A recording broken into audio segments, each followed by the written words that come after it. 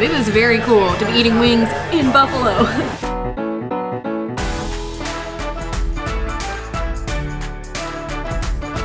Yesterday we explored Niagara Falls on the US side for the first time ever and had a blast getting soaked by the falls, checking out different overlooks, and riding a boat to Horseshoe Falls. We're headed just a bit south of Niagara Falls to the city of Buffalo, New York. Buffalo is the second largest city in the state of New York. It's known for its Art Deco architecture, a great art scene, the mighty Buffalo Bills and Sabres, and some unique and iconic food items.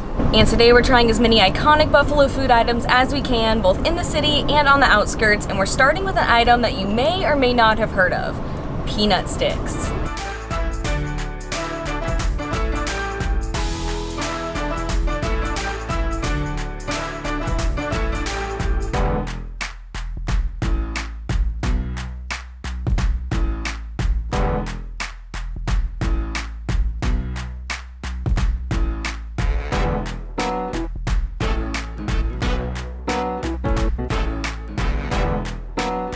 So peanut sticks are a specialty of Buffalo, and they originated at a spot called Freddy's Donuts, which was open from 1935 to 1989.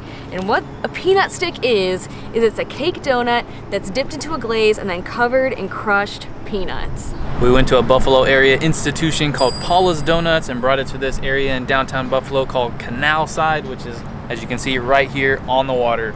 And my first impressions of this thing is hefty. If you say, well, let's put it this way, if you needed to collect some money from someone, this would be a perfect weapon to take to their kneecap.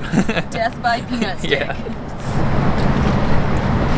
When I first bit into this, I got the initial reaction of like, it tasted like a Payday, you know, the candy bar Payday that's covered in peanuts, but then on the inside is way softer and cushier and just airier. The cake donut on the inside is nice and fluffy, and then the glaze is super sweet, and then the peanuts give it a nice little crunch. I can see why people love these in Buffalo. Cake donuts are my absolute favorite type of donut, so I'm especially excited for this. It's so big. That is such a good cake donut. It is nice and fluffy and moist on the inside. It's sweet, but also salty. It's just crunchy too, but soft. It's a really good mix of textures.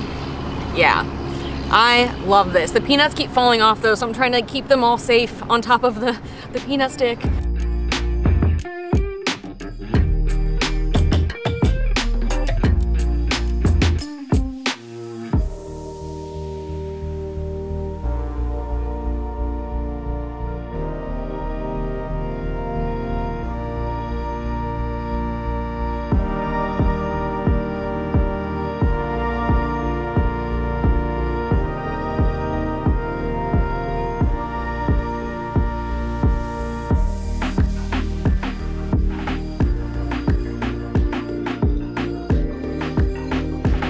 Okay, you might have heard of New York style pizza, Chicago style, Detroit style, all kinds of styles.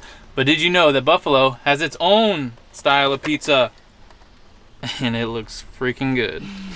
So what makes a pizza a Buffalo style pizza is that it has a light and fluffy crust, and we read it's kind of like a focaccia. There's a slightly sweeter sauce. There's tons of cheese. This thing is loaded with cheese, and they put the toppings, like the sauce and the cheese, basically all the way to the edge of the crust. So you get goodness in every single bite. And then it also has cup and char pepperoni, which is pepperoni that curls up a bit when it cooks and then creates basically a pool of oil, which, yeah.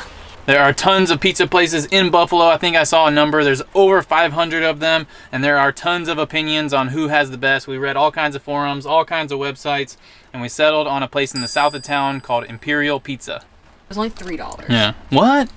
Yeah. This was $3. This huge slice of pizza was only $3. Three something. Three something. Change.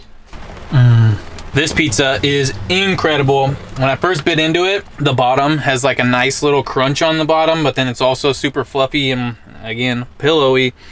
But, oh, there's so much flavor. The sauce, if you wouldn't have told me that it was a little sweet, I wouldn't have thought anything of it, but it does have a little bit of sweetness, but there is tons and tons of cheese. You just have a mouthful of cheese. The pepperoni is so good, and the crust is amazing. Yeah, Adam Totally nailed it. That is amazing. The bottom has that nice little crunch to it. I do kind of taste the sweetness in the sauce, but when I read that the sauce was sweeter, that made me a little nervous. I didn't know what to expect, but I think it's still super delicious.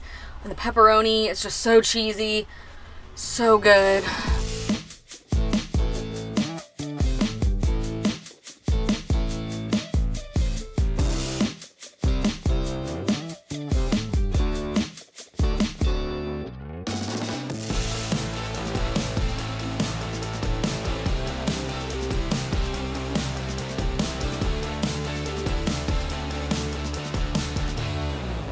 We headed even further south to Barville Tavern, which is a cash-only bar and restaurant, to try the #1 thing we think of when we think of Buffalo, wings. Wings, or as they're commonly known outside of Buffalo, buffalo wings, originated here in Buffalo in 1964 at Anchor Bar when Dominic Bellissimo was tending the bar, and some of his friends came in and he asked his mom to whip up something delicious for them. She fried some chicken wings, put a special sauce on top. They loved it. Word got around how good they were, and everyone started flocking to Anchor Bar. Similar to pizza, there are a lot of opinions on which place in town has the best wings. We spent way too many hours researching, reading a lot of forums, and we settled on Barville Tavern. And this place is hopping on a weekday at lunch, trying to talk as loud as I can. It's very, very busy in here. So we got an order of 10 wings, and there's a variety of different heat levels you can get, from super mild to super, super spicy. And we tried, he brought us a sample. We were debating whether to get hot or medium hot, so he brought us little samples here. I don't remember which one, I'm not trying it again, but the regular hot, just did a little taste of it. And I don't know if you've seen our Moab video when I had that chicken sandwich, and I had heartburn all afternoon, and just a taste of that, I can already get that sensation coming back, so we went with the medium hot.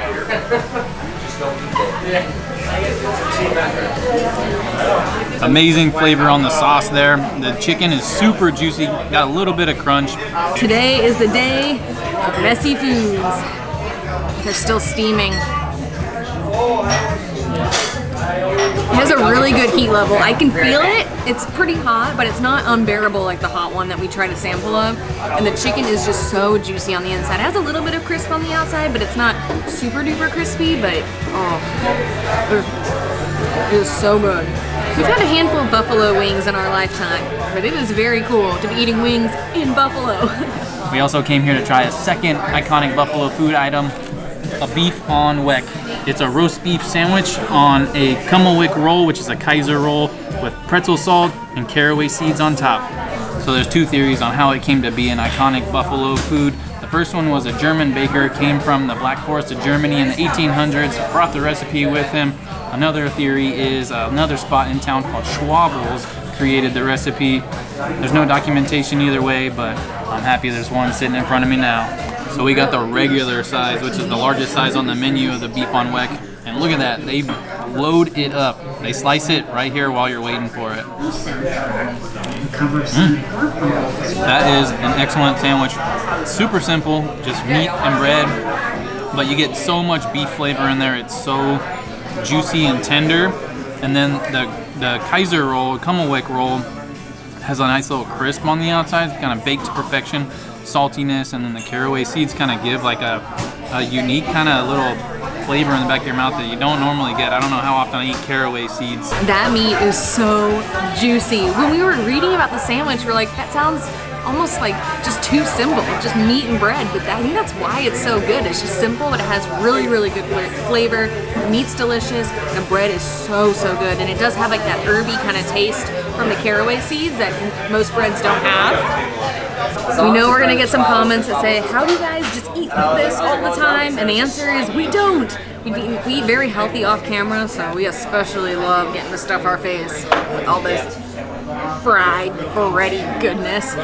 For our final Buffalo food item, we're in the Elmwood Village neighborhood, which was actually rated one of the top best neighborhoods in the United States. This area is super walkable. There are tons of beautiful historic homes, murals, and local businesses. And one of these local businesses is Watson's Chocolates, which we hear makes one of the best sponge candies.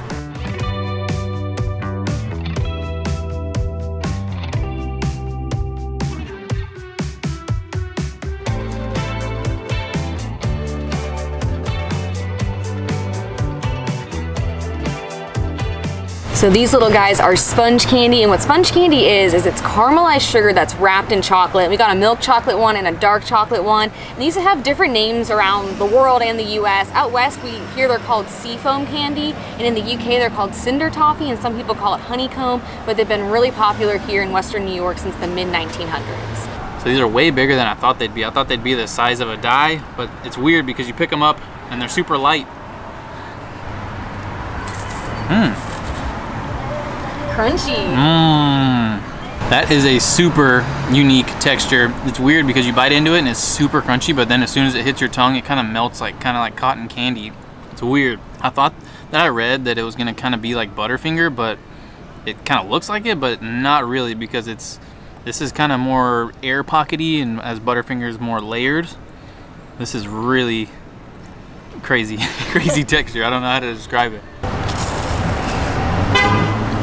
Wow, it almost immediately evaporates in your mouth. That is wild. Oh, it's really good though. It's almost like little sugar sand just inside of here. It's just, oh, I don't know. I don't know how to describe this. Just never tasted or felt that texture before. Yeah, it just dissolves so fast. You know people around here love sponge candy though when you see people with sponge candy bumper stickers.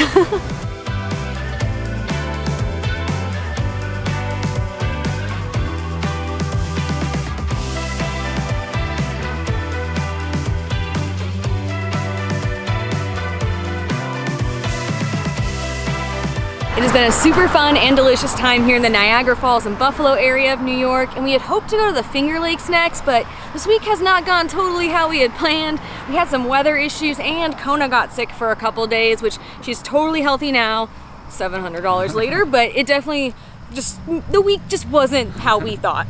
But even though we can't see as much as we had hoped in New York, there's still more we want to see of the state, and next up we are heading east to hike in the Adirondacks. It got really quiet all of a sudden. Which is a cash-only bar and restaurant. I'm really in my head right now. Blue cheese is awesome. It just gives a nice little creaminess, cools down the spice a little bit. Perfect. Perfect. Yeah. Perfect combo. 2 peas in a pod. It's warm. I just lay down on it. Just want to cuddle up with this piece of pizza. Oh my god, I'm covered in oil right now.